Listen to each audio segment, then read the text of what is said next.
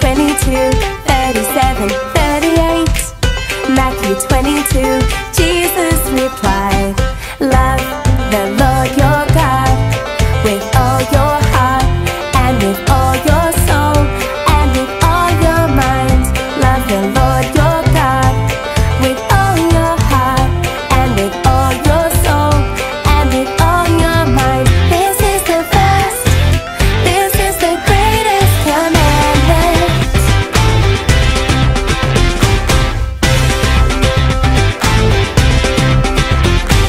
Love the Lord your God with all your heart and with all your soul and with all your mind. Love the Lord your God with all your heart and with all your soul and with all your mind. This is the first, this is the greatest commandment.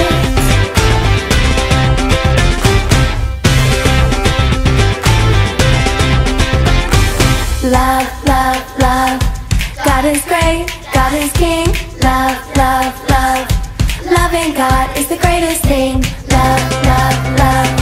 God is great, God is King. Love, love, love.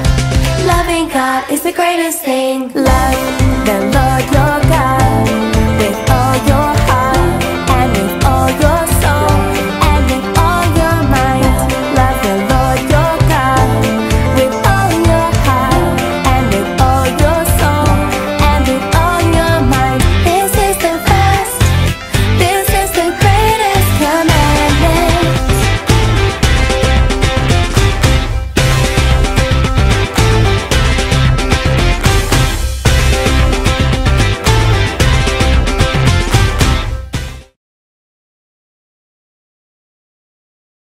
Hi everybody, glad to have you with us for KidZone today.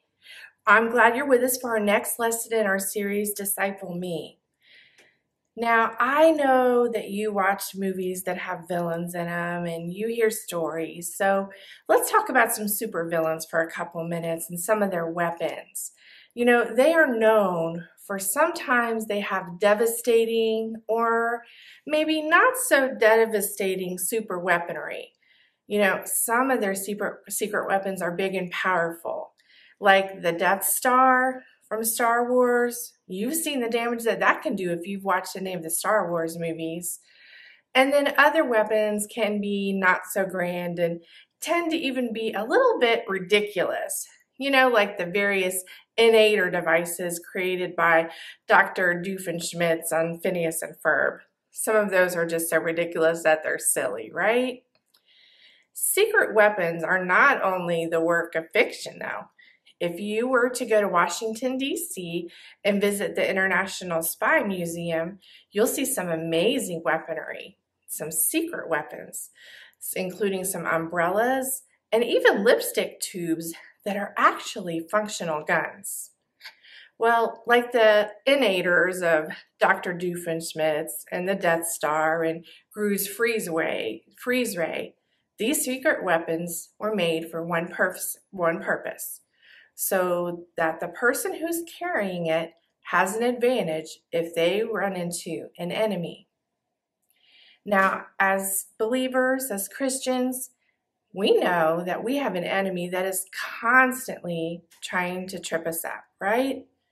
Do you know his name? Do you know who he is? He goes by different names. Sometimes we call him Satan, the devil, the enemy. You know who we're talking about, right? Whatever you call him, the devil, the enemy, Satan, he wants to do everything he can, not to kill us, but to cause us to sin. You know, if the devil can make us look bad through our sin, he can disgrace us in front of other people, and they won't want to have any part of knowing Jesus. So that's what he wants to do. He wants to make us look bad in front of others, so they want to have no part of being a Christian, of knowing who Jesus is. Well, thankfully, God has given us a weapon to defend ourselves as believers. This weapon is no secret, though, but it is powerful enough to repel temptation and at every turn. And it's smaller than a freeze ray, but bigger than a lipstick taser. It's a Bible. You may think, that's a strange looking weapon. But as we'll see today, it is the Bible, the Word of God. It's the only weapon we need against sin. This is Jesus, Heyo! who is the Son of God and the Savior of the world. Jesus was born in Bethlehem and grew up in Nazareth, where he grew in wisdom and favor with God and man. Oh, I see. Jesus was baptized by John, and God showed John that Jesus was his chosen one. Then Jesus was led by the Spirit into the wilderness among the wild animals. Oh, hey there, friend.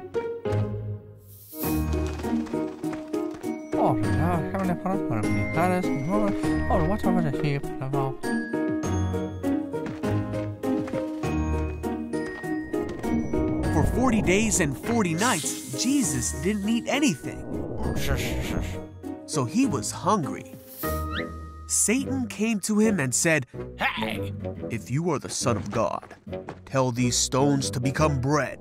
Jesus knew God's word, and so he answered, "No, the word of God says people don't live by bread alone, but by every word that comes from the mouth of God." And so Jesus passed the first test. Then Satan took him to Jerusalem and said, "If you are the Son of God, jump off. Oh, what? For the word of God says he will order his angels to protect you, and they will hold you up with their hands so you won't even hurt your foot on a stone." Wait. But Jesus said, "The word of God also says you must not test the Lord your God." No! And so Jesus passed the second test.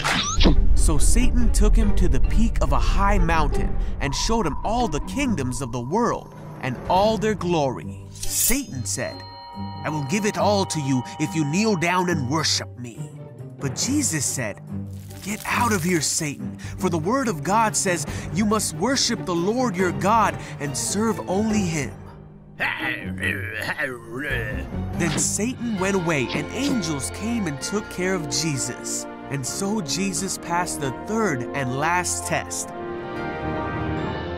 How many of you guys love to play board games with your family? How many of you love to play Monopoly? Monopoly is one of the most popular board games of all time, and everyone has their own strategy for playing. Some people go for certain properties on the board, like the high traffic orange and red. Some people go for to collect all the railroads, and some people try to shoot to get the boardwalk. Smart players know that one of the most important things in Monopoly is money management. They know that some extra cash at the right moment can be a game changer. Some people stash some of their money under the board, just like this, so they don't accidentally spend it. It's their secret weapon to be used at just the right moment. You know, God has us not a so secret weapon to defend ourselves against sin. The Bible has all the information we need to recognize and avoid sin before it can trip us up. Get to know your Bible well, and there's no temptation the enemy can use that will lead you astray. Hi, boys and girls. Welcome back. I hope you've been working on your memory verse. I hope you got it down on your mind. Do you? Do you? I'm sure you do. It's out of 1 Thessalonians 5:11. It says, "Therefore encourage one another and build each other up, just as in fact you are doing." 1 Thessalonians 5:11. "Therefore encourage one another and build each other up, just as in fact you are doing." God is hoping that you are already building each other up, which means that you're making each other feel good and you're encouraging one another. Do you like to be encouraged? I know you do. So do I. I like to be encouraged. And I like it when people try to build me up instead of put me down. And that's what God wants us to do. He wants us to build people up, and He wants us to encourage each other. And I'm hoping you're already doing that, and I hope you'll keep this in your memory. and you'll work on this memory verse and put it to your heart and put it to your life. All right, thank you, boys and girls. The Bible may not seem like much of a weapon when you look at it. It might be different colors. The one I have today is pink. Maybe the one at your house is black or brown or a different color. But you look at it and you think, that doesn't really look like a weapon. I mean, most Bibles are small enough that a child can carry them with no trouble.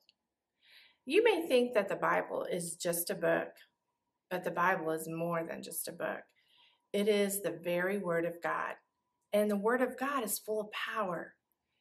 In the Bible, in the book of Hebrews, chapter 4, verse 12, it tells us that the Word of God is alive and sharper than any two-edged sword.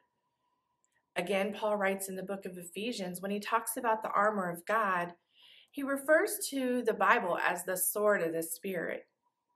A sword is a weapon, isn't it? Clearly, God has a plan for us to use his word as a weapon to defend ourselves against sin. So how do we use the Bible to defend ourselves?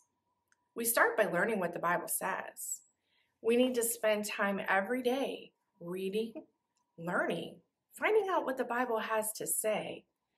See, if you were to talk to someone who was really good about firing a gun, who knew how to fire a gun, and you would talk to them about how they got to be so good, how they learned how to fire that gun, they would tell you that they spent a lot of time at the shooting range practicing to fire a gun, learning how to aim it at the target. It wasn't something that just automatically happened. They had to work to be good at it. It's the same way with learning how to use the Bible to fight against sin. It's something that we're going to have to work at. We work at it by getting into God's word, learning about him, reading it, spending time in it every day. We could also study it with others. We hear it whenever we come to church and we listen to our teachers in class and also the preacher in church. When you listen to the videos on KidZone, we talk about things that are in the Bible every time. Another way is by learning and memorizing scripture. You know how on our videos every week, Donnie spends time trying to show you a memory verse? We don't just do that just to fill up our videos. That's because we want you to learn God's word and know it. So whenever that you are tempted or you have a feeling that is discouraging, you can remember some of the things that we've tried to help you learn, to know God's word, to have it memorized, so that in an instant you could recall something from the Bible to help you when you're tempted. See, the more that we know our Bibles, the better prepared we are to defend ourselves. We'll be able to stand up against sin, to peer pressure. Do you know what that is? Peer pressure is when the people around you, your peers, try to encourage you to do the wrong thing. And you feel like you have to join in just to be accepted, just so you don't feel weird, so your friends will like you. You need to be able to have the word of God hidden in your heart and know it so you can fight against those temptations. Also, any temptation that the devil sends your way, any temptation, whether from your peers or something that you see, we know when we know God's word and we're willing to use it, we can fight off that temptation. Just like Jesus did in the video that we watched. We saw how Jesus fought off Satan by using the word of God. See, the Bible is a weapon that we can use to defend ourselves against sin. And it is way more powerful than a freeze ray or even a Death Star. It is the living word of God. And unlike those villains' secret weapons, it will never fail. Let's end with prayer. Let's end this part with prayer. Dear Jesus, we thank you so much for your word, and help us to realize that it is much more than just a book. It is our weapon against sin. Help us to get to know you more and get to study your word, that we may be able to fight off the temptations that we face every day, that we'd be able to recall things that we've studied, and that when we're tempted to do something wrong, when a thought enters our mind, we'll be able to fight it off with your word. We ask these things in Jesus' name. Amen. Hey, boys and girls, today we're playing Bucket.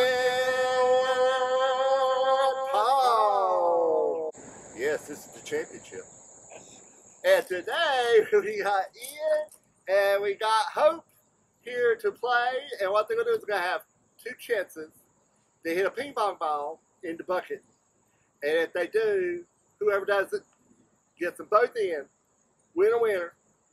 Chicken dinner. Okay? That's all I'm saying right now. Okay? All right? You ready? All right. All you need for this is ping pong paddle and ping pong balls. Okay? These are overgrown. Might need to see a doctor. All right. You ready? All right. Step out of the way. On your mark. Get set, go. 1. Oh, he got 1 in. All right, Hope, it's your turn, and your turn to be the ball catcher. You want chores? They don't matter.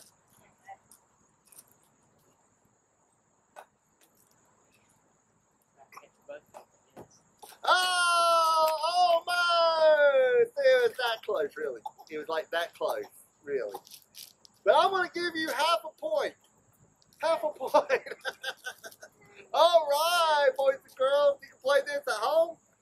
And I hope you enjoy it. And this is to remind us that the Bible, and remember the Bible, is the best defense against sin. All right? Thank you, boys and girls. Bye. Good job. Hope. Whoa, oh, we put an eye out.